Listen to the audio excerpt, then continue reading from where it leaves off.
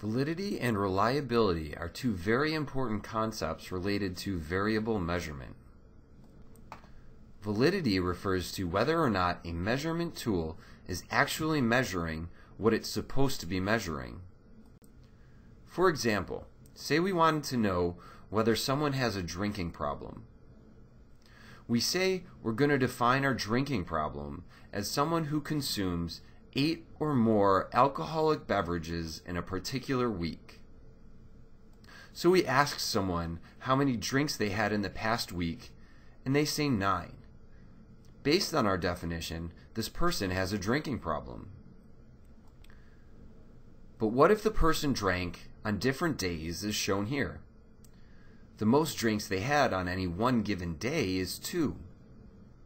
This person probably doesn't actually have a drinking problem. Compare person 1 to person 2, who also had 9 drinks during the past week, but had all 9 drinks on Friday. This person might have a drinking problem.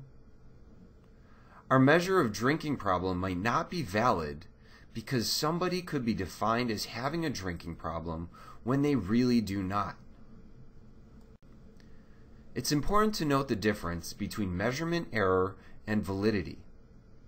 In our example, measurement error would mean somebody reported they consumed 9 drinks, but they actually had 10. So the value we record for that person is an inaccurate representation of reality.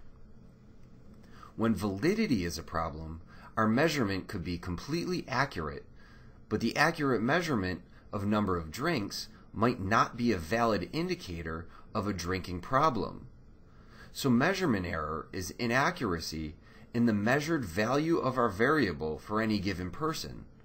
Validity is inaccuracy in how that measurement relates to the concept we're trying to capture.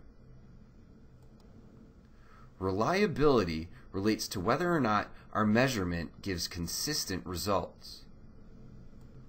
Say we ask someone how many drinks they had during the past week, and they say 3. Then we ask them 5 minutes later, and they said they had 6 drinks. Assuming that they did not actually have any drinks between the 2 times we asked them, this would be an issue of reliability. The same measurement gives us 2 different values when repeated over time, despite no change in the truthful value for the variable.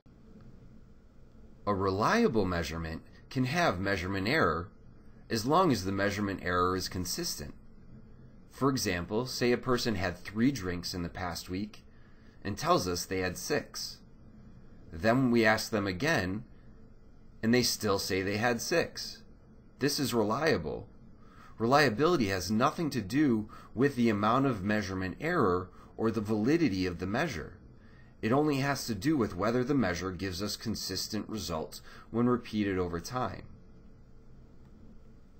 The best measures have low measurement error, so the values they provide are accurate, has high validity, so the measure is capturing what it's supposed to be capturing, and has high reliability, so the measurements are consistent when repeated over time.